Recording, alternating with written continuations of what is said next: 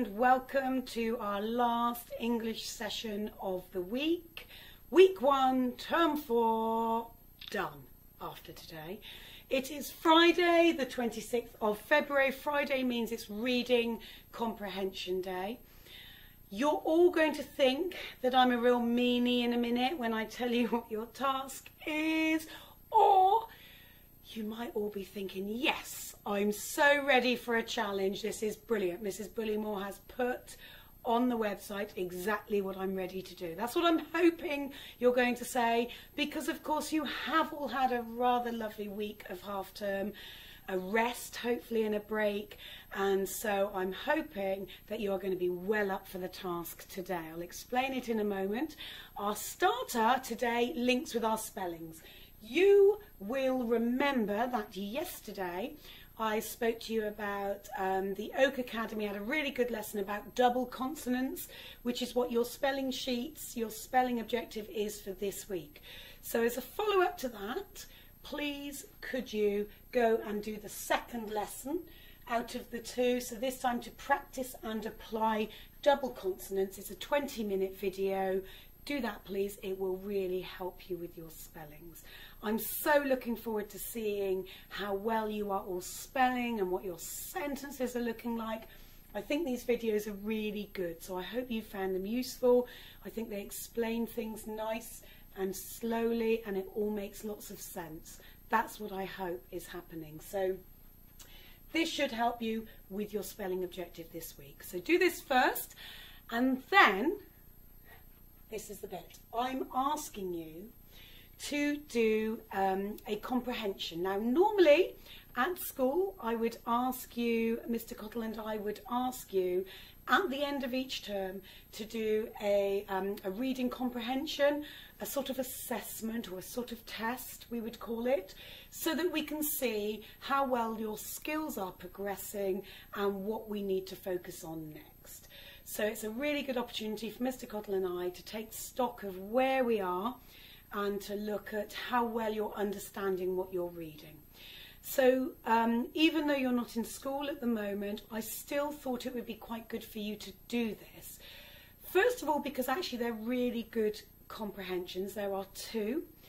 There's actually two papers to it. They're not long bits of text, but they're two separate papers with two separate sets of questions.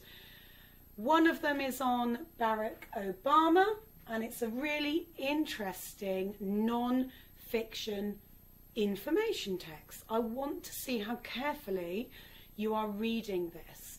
Can you read it and think about what you've read and understand what you've read and be able to answer questions on it? That's what you should be able to do. And if you can't answer the questions straight away, which is fine, because if you're like me, you will forget things, go back to the sheet, go back to the text, and skim and scan with your finger until you find the bit of information you're looking for that will answer your question. Because lots of the questions to this text are retrieval questions. That means the answer is in there somewhere. However, there's always going to be times where you have to use the clues as well. So you will need to make inference answers and think about why somebody's doing something or what that could mean.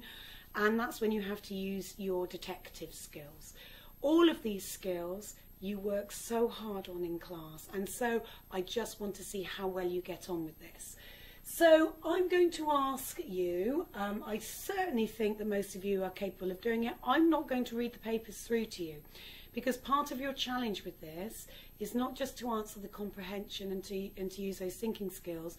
I also want you to really focus on your reading and your decoding skills, so your fluency.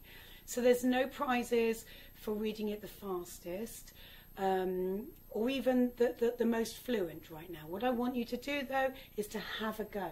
So you get your finger and you start at the beginning and you work your way through. And there might be some words that you don't know what they mean. There will be some words and you don't know what they mean. So you do what you've been shown to do and trained to do, which is you read the rest of the sentence around it and you think about what could make sense. What would make sense of that word? If it could be slightly different, can you think of an alternative word that kind of would still fit in the sentence? That might just help you with the definition of the word. Can you look at the word?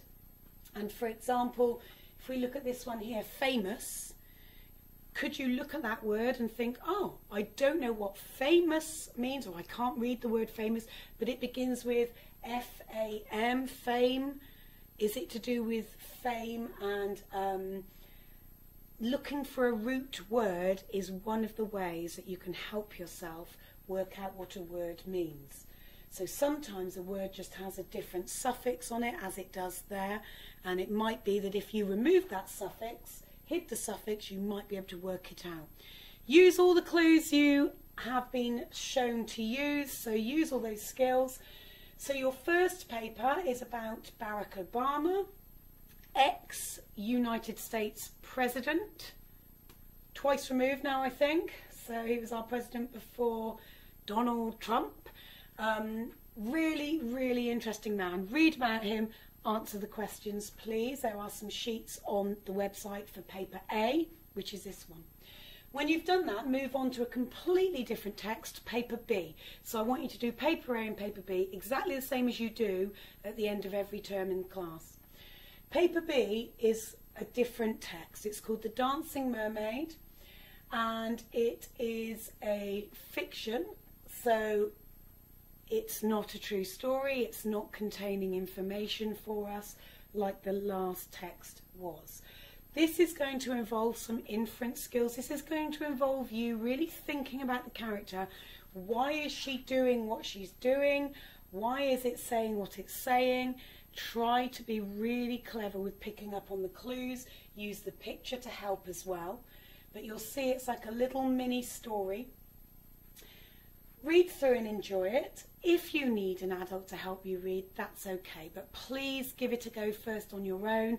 Read to the end of the sentence, go back, see if you can read a word. If there's a word and you find it really, really, really tricky, like this word here, think about those skills of covering over part of the word and sounding it out. Can you work it out by sounding out? Look for groups of letters that make one sound. This is where your sounds right should come into play as well. So do what you can to read the second paper and answer the questions. Do that and I'll be really impressed. Let me know how you get on. Let Mr. Cottle know how you get on.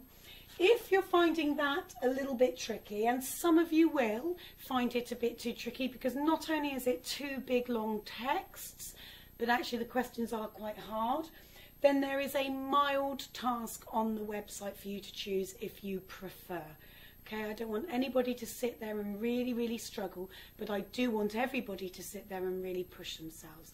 And I think there's a difference between really pushing yourself and challenging yourself and actually finding it a real struggle, and it's just not what you want to be doing right now. So there is a mild task as well, and it's called Smina's Big Splash. So that's a good comprehension for you to do as well. There's your alternative. Okay, so that's it for this week. Do your comprehensions. I have put the answers on as well, so you can mark and see how well you did. Like I say, let me know, let Mr. Cottle know. We'd be really, really pleased to find out how you got on. Okay, week one done. Have a lovely weekend, everybody. Enjoy and take a nice break. And I look forward to seeing you next week, week 2, with a whole new English unit. Take care. Bye.